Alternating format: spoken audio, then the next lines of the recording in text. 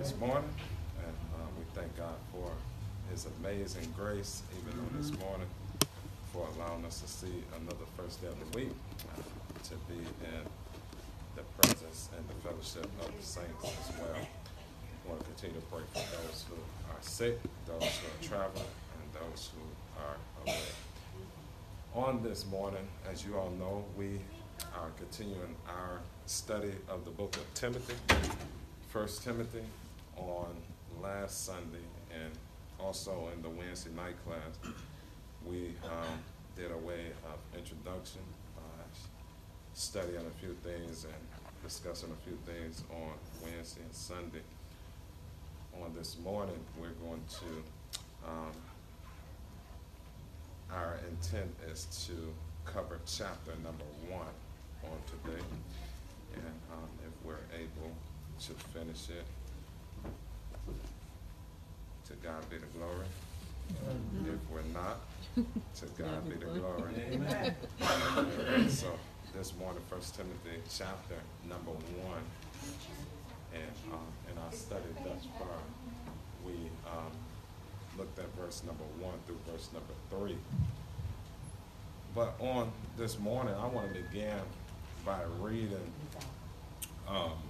the last 2 verses of chapter number 1, verse number 19 and verse number 20. Look what the Bible says. We'll start there, but we're going to go back to verse number 1. But verse number 19 and verse number 20 starts off by saying, holding the faith in a good conscience, which some, having put away concerning faith, have made shipwreck, of whom is Hymenaeus and Alexander, whom I have delivered unto Satan, that they may learn not to blaspheme.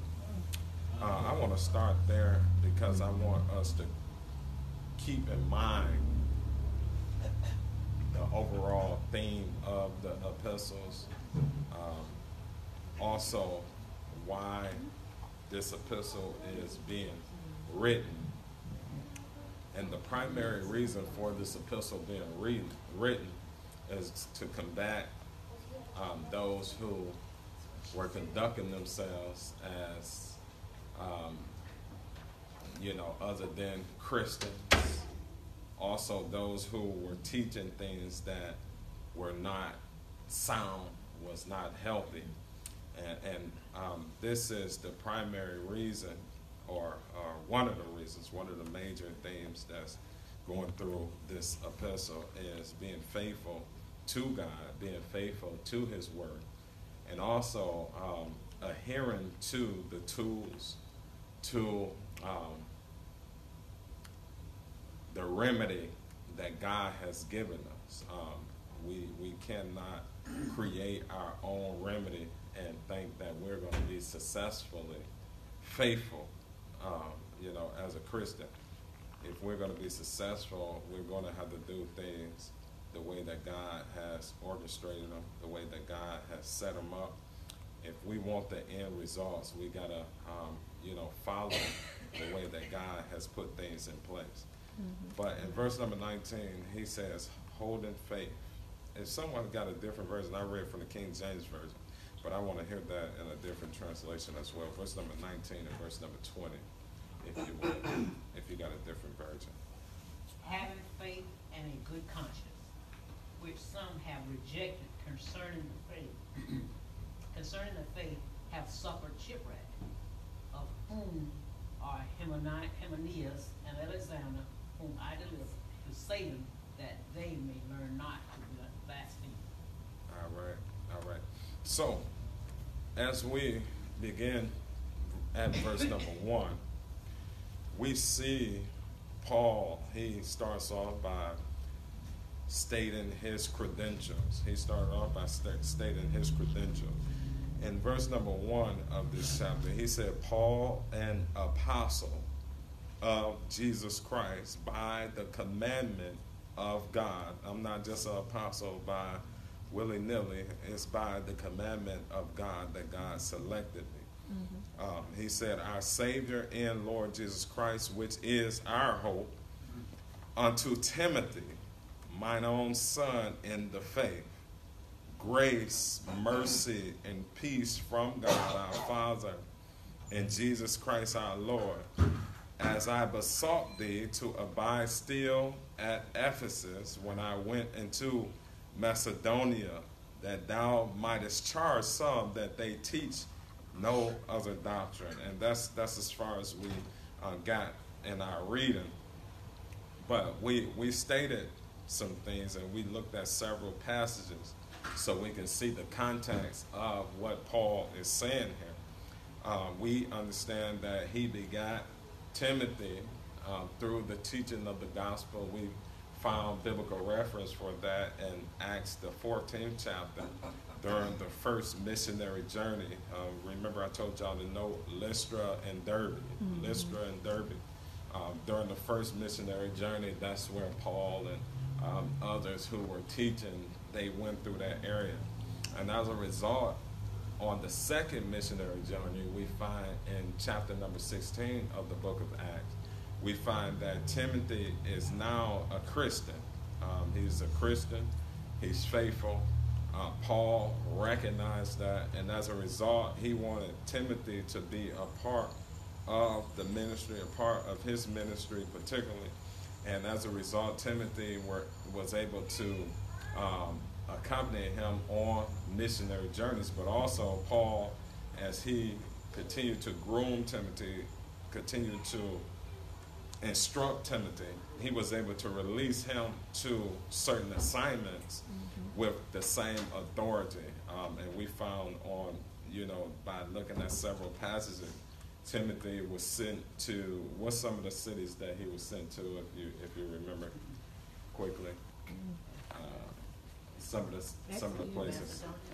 Macedonia, Ephesus. Any other city may stand out for you all that Timothy was sent to? Philippi, y'all remember Philippi? And also, I believe that Timothy was in Corinth with Paul as well. So you don't have to look at it. That was just one as we fly over. But why is sound doctrine important? Well, let me start off by saying this, and you probably get the answer in this, but I want you to get, because we hear this word sound doctrine, sound. I want to define the word sound.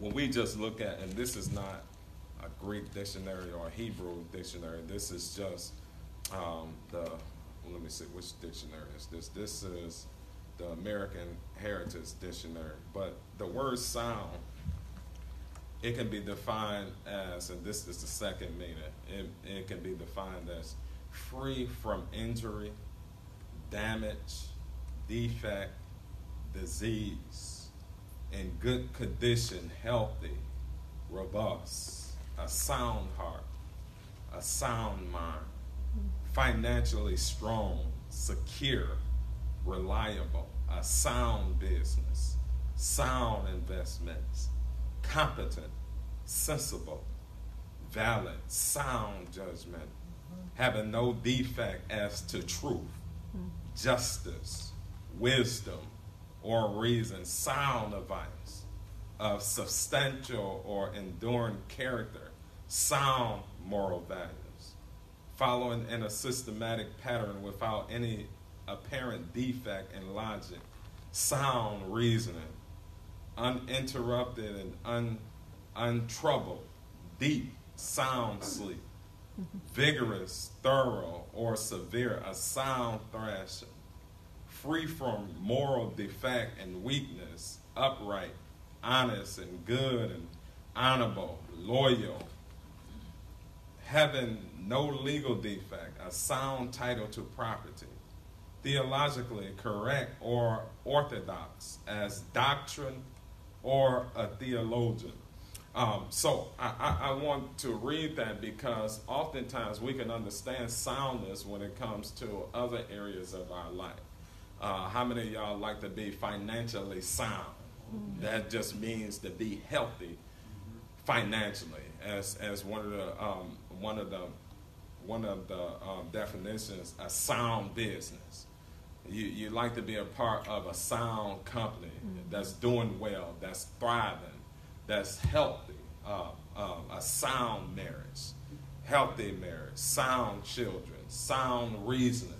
So as we continue to talk about sound doctrine, Paul is instructing us as well as Timothy to teach things that's healthy, that's consistent with God's word.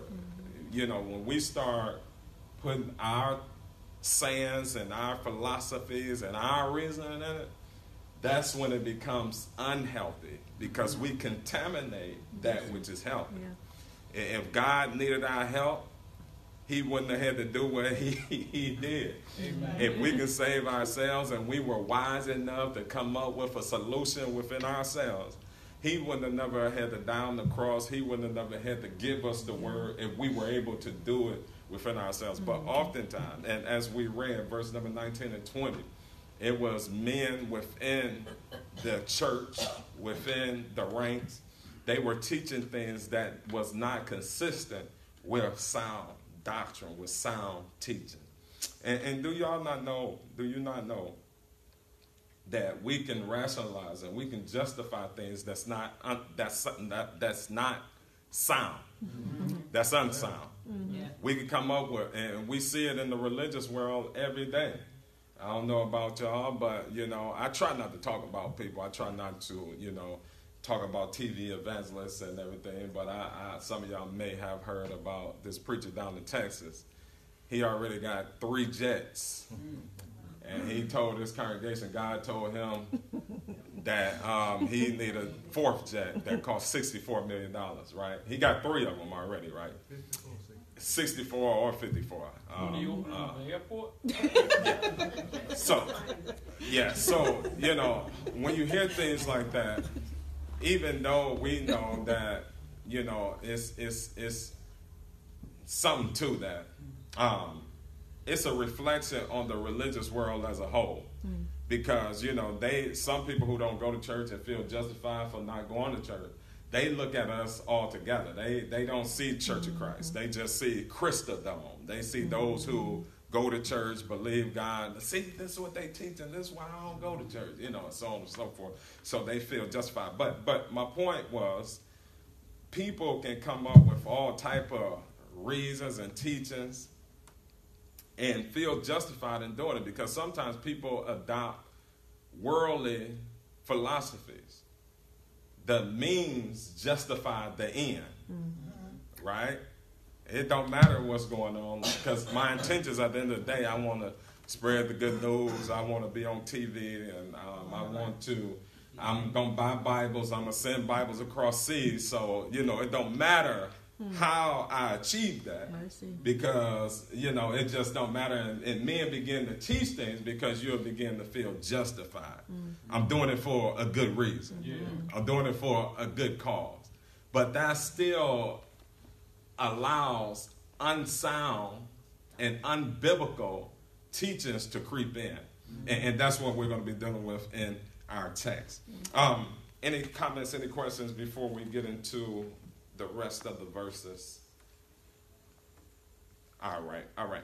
So, he says in verse number 4, matter of fact, can I get someone to read verse number 4 through verse number 11? Verse number 4 through verse number 11. Nor give heed to fables and endless genealogies, which cause dispute rather than godly affection, which is in the faith. Now the purpose of the commandment is love, from a pure heart, from a good conscience, and from sincere faith, from which some, having strayed, have turned aside to idle talk, desiring to be teachers of the law, understanding neither what they say nor the things which they affirm.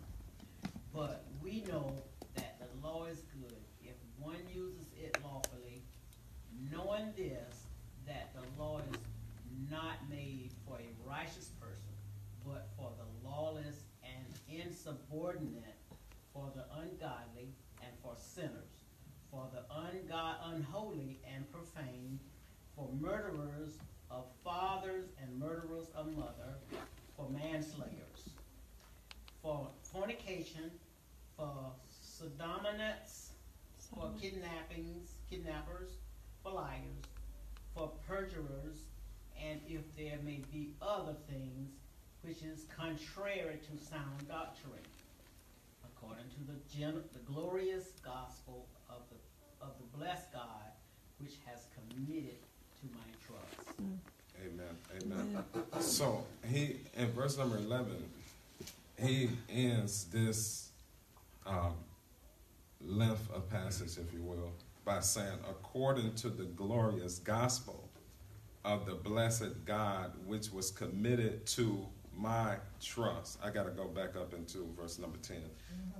He says, and if there be any other thing that is contrary to sound doctrine, according to the glorious gospel of the blessed God, which was committed to my trust.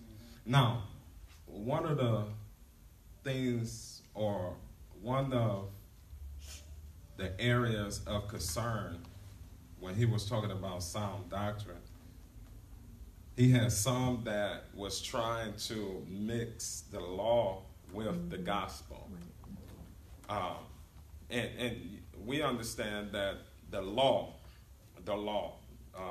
as we study the Ten Commandments, as we study the sayings, the Mosaic law, and everything that was at play prior to Jesus fulfilling the law. One passage says that the law was given to expose our unrighteousness.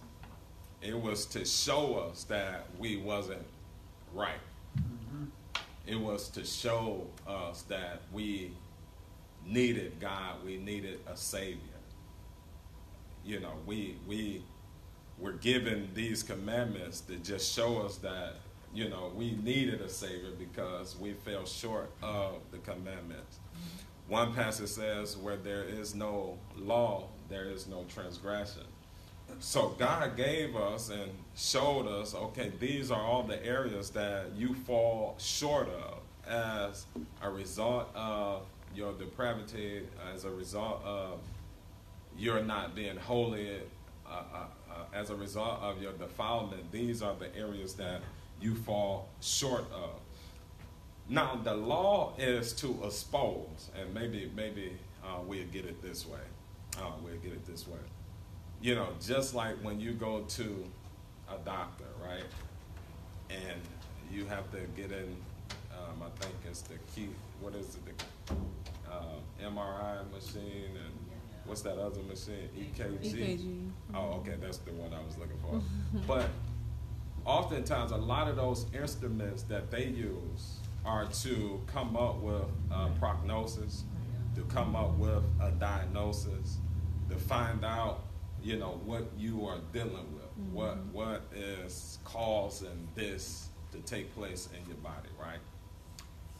But those machines are not designed to remedy.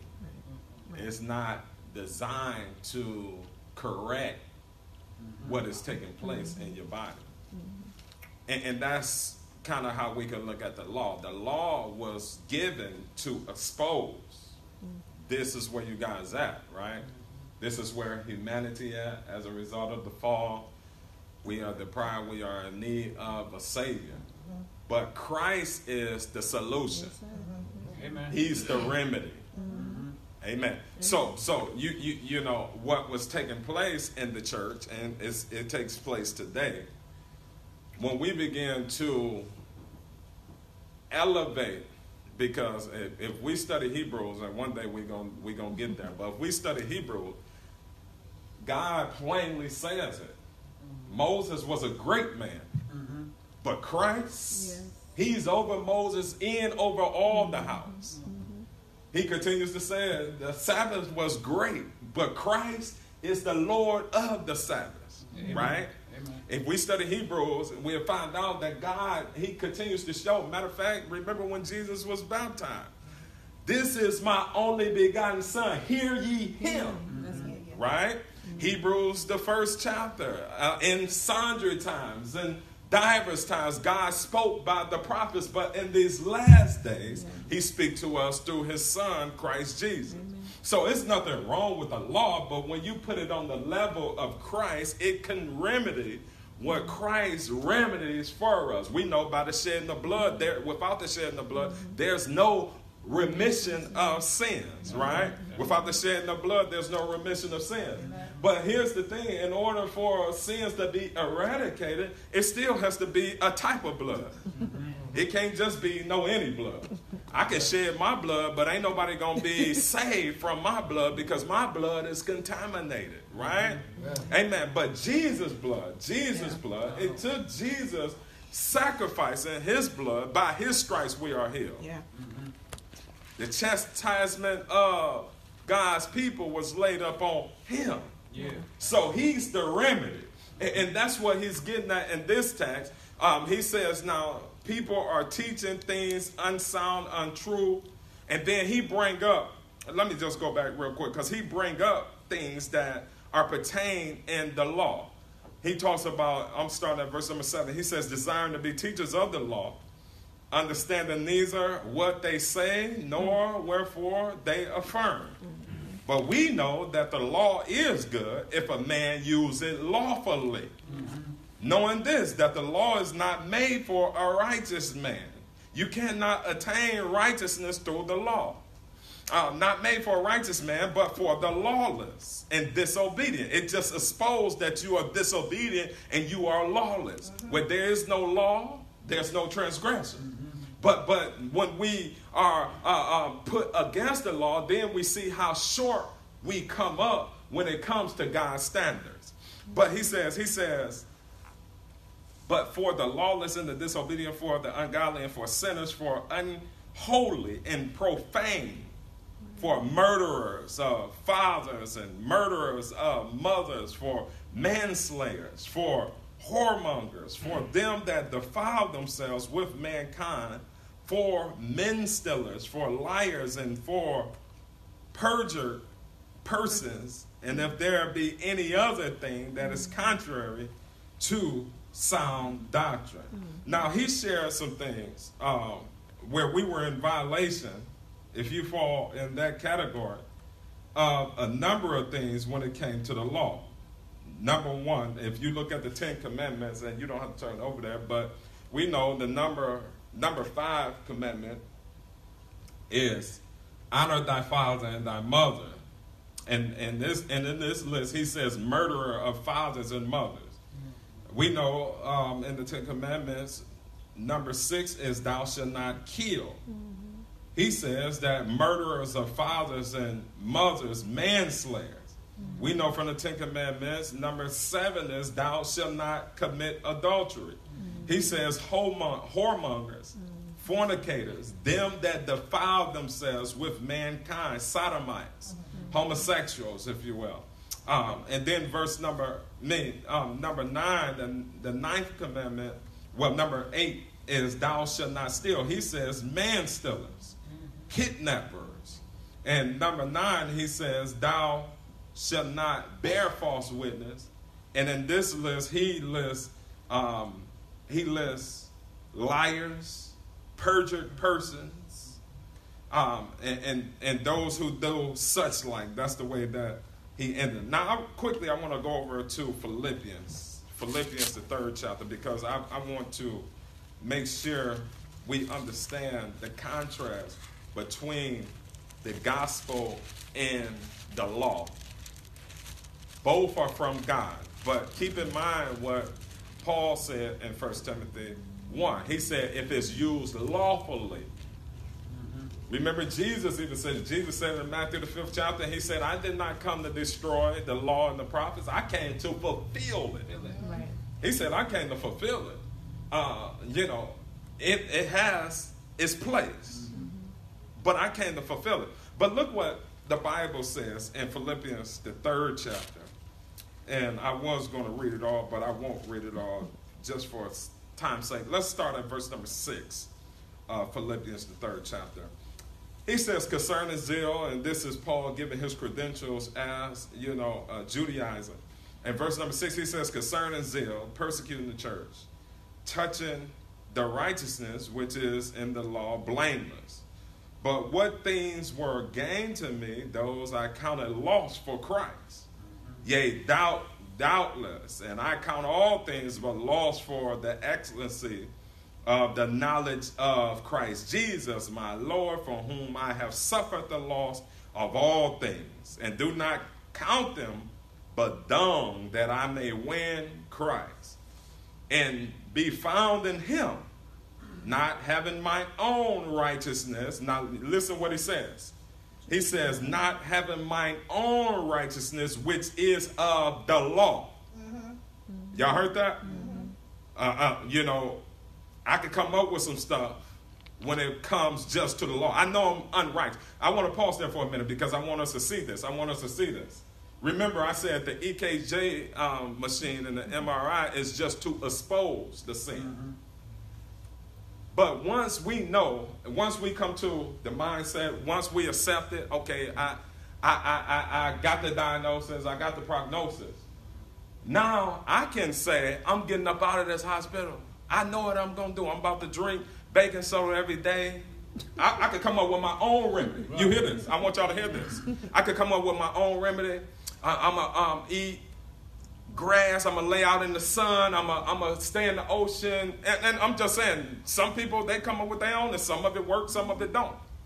But the point to be made is, once we find out that we are sick with sin, he said that it's easy for us to come up with our own righteousness, our own remedy, if you will. But he's going to show us how we are to deal with our sin situation. He says in verse 9, he says, and be found in him, not having my own righteousness, which is of the law, but that which is through the faith of Christ, the righteousness which is of God by faith. Right?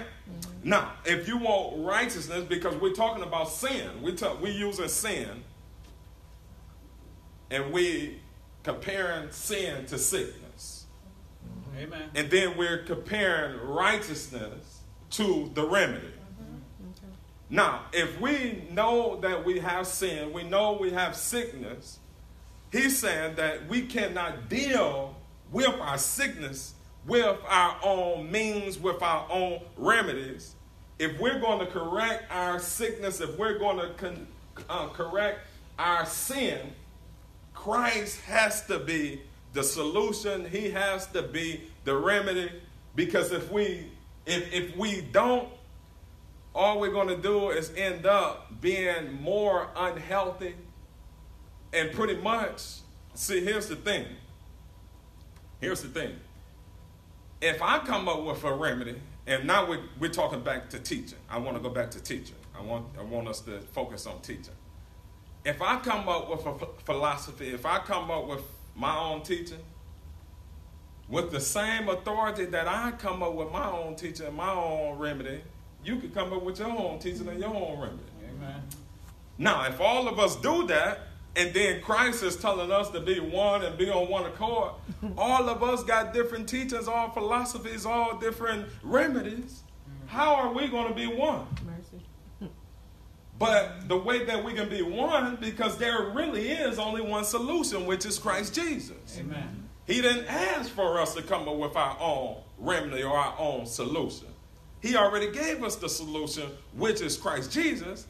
But what's imperative and what's incumbent on a Christian is that we embrace the remedy. Amen. Y'all remember I alluded to it. We didn't study it, but I alluded to it last Sunday. And 2 Kings, the 5th chapter, there was one by the name of Naaman who was sick of leprosy. And Elijah told him to go dip in the Jordan, or rather the Damascus River. And Naaman said, nah, why I gotta do that? 7 times, why? Ain't there some other rivers around here for me to, much cleaner? Elijah then changed it. He said, now if you want to be whole, that's what you gotta go do. And he went and dipped 7 times, and lo and behold, his leprosy was cleansed. But if Naaman came up, he said, no, I ain't doing what Elijah said, do. I'm going to come up with something else. I know Elijah said it, but no, we ain't doing that. And instead of being baptized, you can be sprinkled. Amen. Amen. Amen. I ain't doing baptism. Instead of that, you can be sprinkled. I just come and I'm going to lay my hands on you, fall out, and I'm going to put a sheet over you. You saved. You know, but people teach this, and people believe it. You know, and it's the same concept, because Jesus has already gave us a set of commandments to follow. But when we disregard them and we begin to embrace our own thinking, Paul said, pretty much we have our righteousness, but it comes out of the law that has exposed our sickness, if you will. Let's go back over to 1 Timothy. Any questions, any comments as we go back over to the book of Timothy? So he gave this list about all these things that we deal with. Whoremongering, manstealer, liars, perjurers.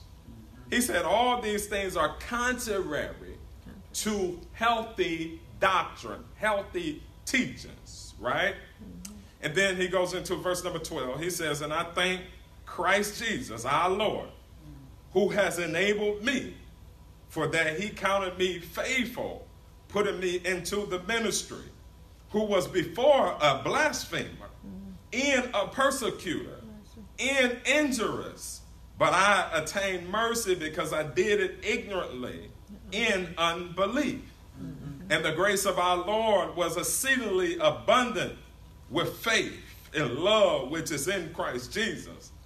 This is a faithful saying and worthy of all acceptation, that Christ Jesus came into the world to save sinners, in whom I am chief. Wow. Howbeit for this cause I attained mercy, that in me first Jesus Christ might show forth all long suffering for a pattern to them which should hereafter believe on him to life everlasting. Now unto the King eternal, immortal, invisible, the only wise God, be honor and glory forever and ever. Amen. And I'm going to read verse number 18. I would stop there, but I just want to read verse number 18 because we haven't read it. But he says, this charge I commit unto thee, son Timothy, according to the prophecies which went before on thee, that thou by them mightest war a good warfare. Now, once again, he says, he ends it in verse number 16, after giving the list of all our violations, after all the exposure, what the law would expose when it comes to humanity. He ends it by giving his personal testimony. I thought I can do it by the law, but I was a blasphemer, persecuted the church, injurious. We know in Acts the 8th chapter, he was there at the death of the servant Stephen. Matter of fact, he held the coats of the ones who stoned him to death. He says, I did it ignorantly. God was merciful to me. He was merciful to me. But I was in violation. Remember earlier in the lesson I said that we can rationalize some things religiously? You know, when he was doing it, he thought he was doing God's work. Yeah. These Christians opposing Judaism, these people that's talking about they are Jesus followers and they are Christians, he thought he was doing God a favor. Thinking of the law, trying to keep the law. It's amazing. We got to be careful. When we start making rules and we start looking at everybody else, we start thinking about all the violations everybody else is making. See, when you start specializing in everybody else's violations, if you're not careful, you will end up being in violation. Right. Amen. Amen. Because okay, we'll come back to that. But he starts by saying in verse number 17 and 18. No, verse number 16 and 17. He says, howbeit for the cause I obtained mercy, that in me first Christ Jesus might show forth all long suffering, for a pattern to them which should hereafter believe on him to life everlasting. Then verse number 17, he says, now unto the King, now Jesus, eternal, immortal, invisible, the only wise God, be honor and glory forever and ever. Amen. When he was reminiscing about how off he was, how much in violation he was, and yet God kept him, yet God allowed his mercy and grace to be on his life, even though he was in violation, kicking and persecuting God's people and God's body. He says, the only wise God. Yeah. To him, the King, eternal, immortal, and invisible, honor and glory for him forever and ever and ever. Amen. Because our only remedy is Christ Jesus. And once Christ comes into our life, we have to be grateful because we were unsaved until Christ saved us.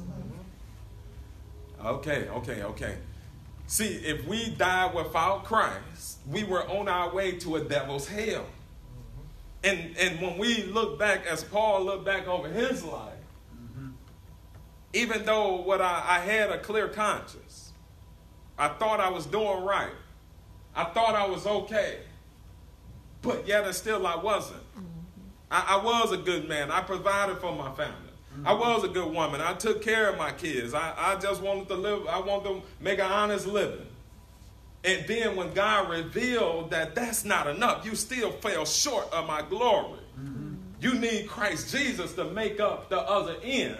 When we look back now that Christ is in our life, as he was talking to the Ephesian church, that how rich we are, that through Christ we can receive blessings. I'm in Ephesians 3:20, exceedingly, abundantly.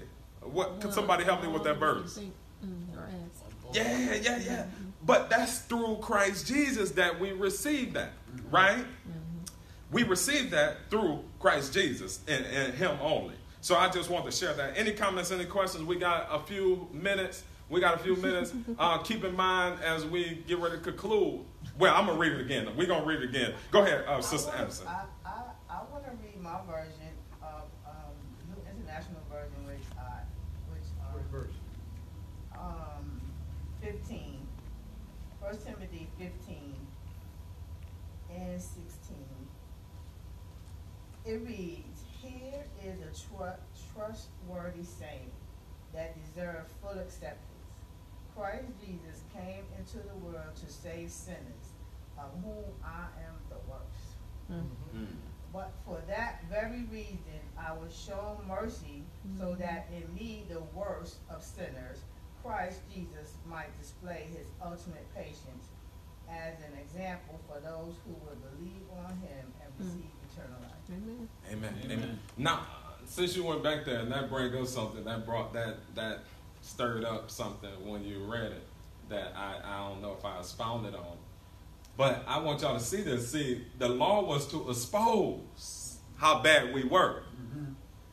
But now, if we don't accept the prognosis, if we don't accept the diagnosis, we can leave out of church and think we okay without Christ. Right? But Paul, he said, now, on just a civil level, I was good. But you hear how he summed up himself. He said, I was the worst of all sinners. Now think about the people who didn't do what Paul did. Well, I ain't persecute no church. I didn't conspire to kill Stephen. I keep the Sabbath. I'm a good Judaizer. I'm all right. But Paul was saying, I'm the chief of all sinners. And we know that Paul has some rank. He was born of the right tribe. He was a member of the Sanhedrin. We know that was an elite group of his day. But yet and still, he summarized himself as the chief of sinners. But now he thanked God because now he received and accepted the remedy, which is Christ Jesus. Now, I can't end without this because we're talking about sound doctrine. With the last 3 minutes I have, I want to once again read verse number 19 with me again, verse number 19 and 20.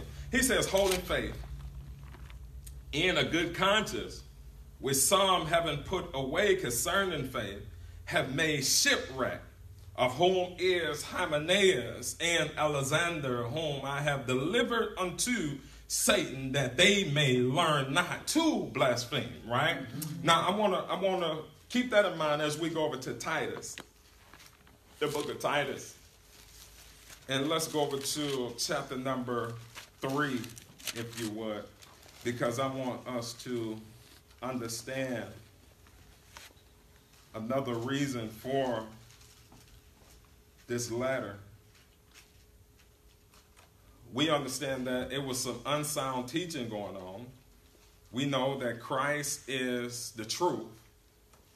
But also I want us to see and this is going to take, we're going to have to develop this over the time that we study these books because, I said, if we're not careful, if we specialize in pointing out other people's violations, we can become a violation ourselves. I did say that, right? But I want us to recognize, and this is going to be over the discourse of this study, there is a part that we play as children of God, as brothers and sisters in Christ, as preachers, as elders, as deacons, as teachers, as interaction with each other. It's a part that we play as well. Amen.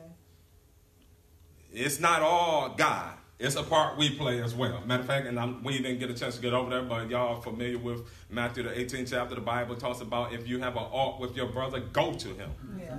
If he would not receive you, you take somebody else. If he don't receive the two of you, you bring it before the church. So there is an element that we play when it comes to things that's not healthy, things that's unsound. There's a part that we play as well.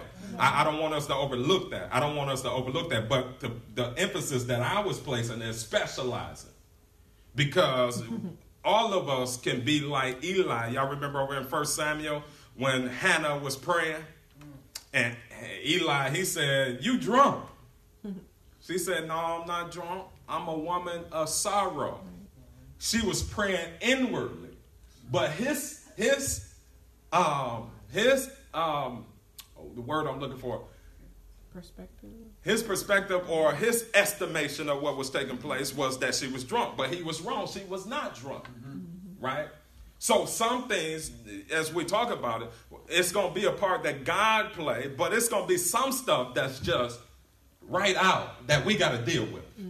We know what it is. We can't keep overlooking it. We can't keep turning a blind eye. It's some stuff we got to deal with and we got to address. Amen. Now, real quick, Titus chapter number 3, real quick, verse number 1. He says, "Put them in mind to be subject to principalities and powers and obey magistrates, to be ready to every good work, to speak evil of no man, to be no brawlers, but gentle, showing all meekness unto all men. For we ourselves also were sometimes foolish, disobedient, deceived, serving divers and lust and pleasures, living in malice and envy and hateful and hating one another.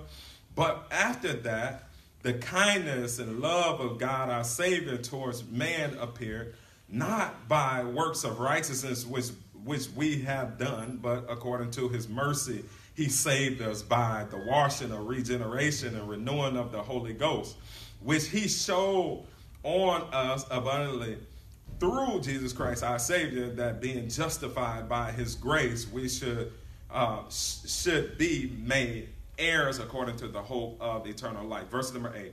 This is a faithful saying, and these things I will that thou affirm constantly, that they which have believed in God might be careful to maintain good works. These things are good and profitable unto men.